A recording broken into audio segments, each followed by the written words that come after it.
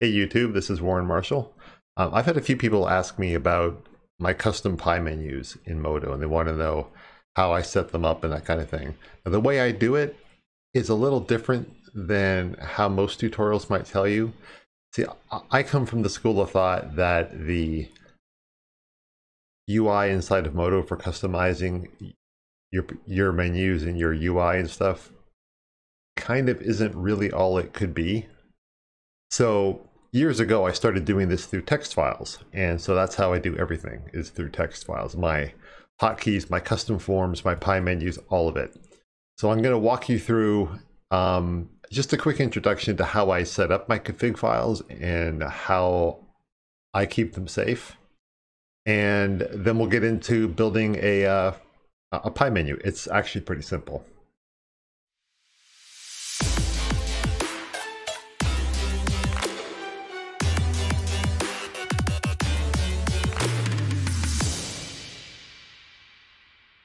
So the quick little primer I wanted to do about the config files is that this stems from years of scarring, because it used to be, a couple versions back with MODO. It's much better these days, but back in the day, when something would go wrong, the general solution was delete your config files. That was always the response from people, and it worked. But unfortunately, that meant that all of your hotkeys and forms and everything, were gone bye-bye. So what I learned how to do was to keep my config files in a safe place. In my case, it's my Dropbox folder. And then inside of your config directory, you can put a redirect file that tells MODO, hey, yeah, read all the stuff that's in here, but then also go look over there and find stuff. And it never touches the stuff over there, it just looks at it. You can mark it as read-only if you want to be super safe about it, but we won't get into that right now. But the fast path to that is simply use the system menu and tell it to open a user configs folder. And once you're in there, you create a file called redirect.cfg. And my redirect CFG looks like this. This is basically just telling MODO, look in this folder, Dropbox warm MODO my config.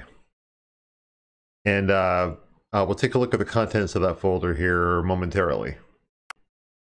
Okay, so here we are in that folder that this redirect pointed us to.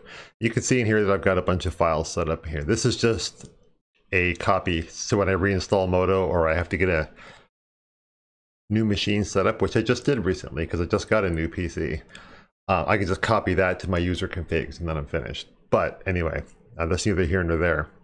Inside of here, you can see all these CFG files. This is my hotkey file. This is my forms file. This is something about preferences. There's some old stuff in here too that I don't really use, but it's okay. It all loads into MODO and MODO figures it out. One thing I wanted to note that I forgot about is this small handle CFG. You can have little, there was no way to set this inside of the UI, I think, or maybe it wasn't saving it correctly a few versions back or something, but I like my little widget, my move, rotate thing to be smaller, but it would never remember that. So someone made this up for me and I drop it in here and MODO just sees it, reads it, and uses it, and it just says, hey, startup commands, make the handle scale 0. So there's all kinds of little tricks like that you can do. But anyway, let's see. So my forms file, I believe this is the one we're going to want to look at. This is the one that's going to have my pie menu in it. And the pie menu we're going to look at is, let's do the UI one. So, or sorry, the UV one. My mistake. So when I hit my Q key, it pops up a pie menu.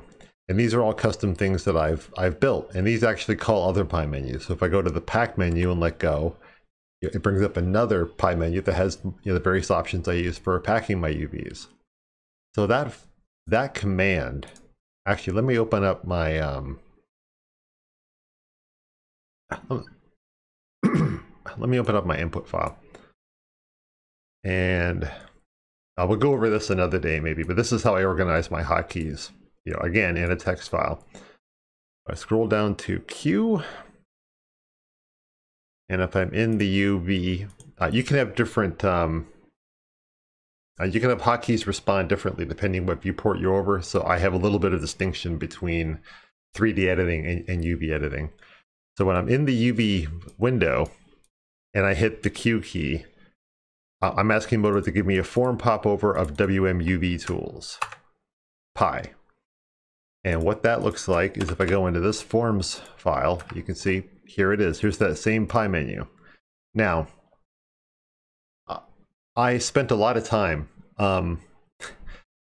making pi menus in MODO and exporting them and shredding out stuff that I didn't need. Like, it spits it out to a text file, but it spits it out with a whole bunch of stuff in there that you don't necessarily need. So I went in there and I stripped everything out down to the bare metal of what I needed, because I knew I was going to be doing this a lot. And this is pretty much it. You declare the pi menu sheet, you tell it that it's a pi style menu, and then you can have up to 8 controls listed down here with list, end list, and the atom inside there to label it correctly. These are all just standard MODO commands. You can see if I pick pack off that menu, there's the command to open up the pack tools pi menu. So you can have one feed into another, or just do a straight up command like this. Let's see, what else should I tell you? I think one thing to watch out for, and one thing that really trips you up, is that if you are defining your pi menu and you put an invalid command into one of the commands for your one of your 8 positions, that can cause problems. Well, obviously that causes problems, but it causes more than you think, because MODO will sometimes decide, oh, that pi menu is invalid, so I'm just not going to show it at all. Or it'll pop up with the commands that are valid up until the invalid command, and then all the rest are gone. So if you see your pi menu doing that kind of thing, it probably means you made a typo somewhere. And when it comes to figuring out what those commands are, which is probably your next question, the best place to do that, honestly, is to, and I have a hotkey, but I want to see if I can find it up here. It's, you want to go into the command history window. This is the best place to find commands. You saw the command in my text file for actually opening up a pi menu, which is this thing. You just have to give the pi menu a name and call it by name. This is opening up this pi menu. But for these commands, right, like UV flip false and UV paste selection and all that, those are our internal MODO commands that you need to tell the pi menu what to do when it gets triggered. And those are best done through the command history. So just go into the command history window, call it up to the palette menu like I just did there. And when you do anything, like let's just whatever it is, right? Let's get into a position where I can do something, and I drag out a cube. You can see in the command window here, we're turning on the cube tool. You would never guess this command in a million years, right? But this is what this window is for finding out what to put into your hotkeys and your pi menus and so on and so forth. I'm starting to babble a little bit now, but that is the basics of it. That's how you find the commands. Pi menus can open other pi menus. And one other useful thing that pi menus can do, well, not just this one thing, but you can also have them execute macros or other scripts, like your Seneca Menard scripts or whatever you might want to do. I recorded some macros for unwrapping UVs, and I've got it set up here, just command, and you give it the path to the LXM file, the macro file, and it'll just execute it as if you had gone through the system menu and said run macro. It's the same path. This looks a little weird because it's got I got an @ symbol and then squiggly brackets around the outside.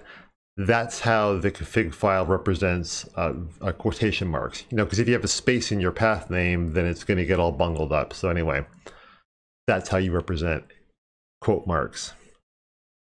Now, I am going to go against my better judgment and include my hotkey file and my forms file as downloads down in the description of this video, because I want you to be able to use my examples to define your own stuff. I'll throw my redirect in there as well, because you probably don't have that. And So I wouldn't expect this stuff just to work. Like, don't just paste this into your MODO config, because there's going to be so much stuff missing and so much stuff broken. But use it as a reference. Use it to look at it, see how I set things up, and derive your own stuff from it. So thanks for watching. Hopefully that'll make you a little more productive in MODO. And I expect to see a lot more pie menus out there, because pie is objectively better than cake. Thanks for watching.